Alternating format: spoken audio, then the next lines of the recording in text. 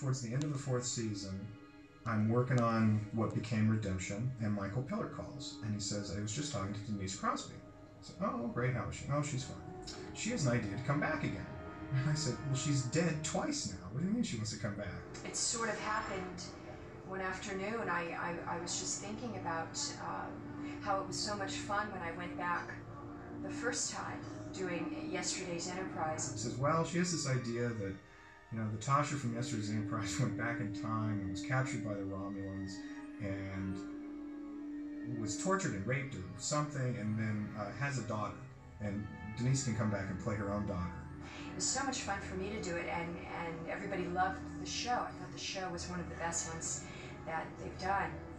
So I was thinking, I wonder if there's a way to do it again. I said, yeah, right, that's great. Thanks, Mike. I just went back to my office and was like, that's insane. I sort of thought it out and made sure that it was pretty tight. There were no flaws. And I presented it, I pitched it to the producers. And it's one of those stupid ideas that you just can't get out of your head. And suddenly I started thinking, that's really cool.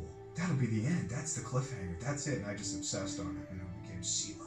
It's going to be Sela. It's all about Sela's story. And then suddenly Denise is back with us the 3rd time. We should not discount Jean-Luc Picard yet. He is human. And humans have a way of showing up when you least expect them.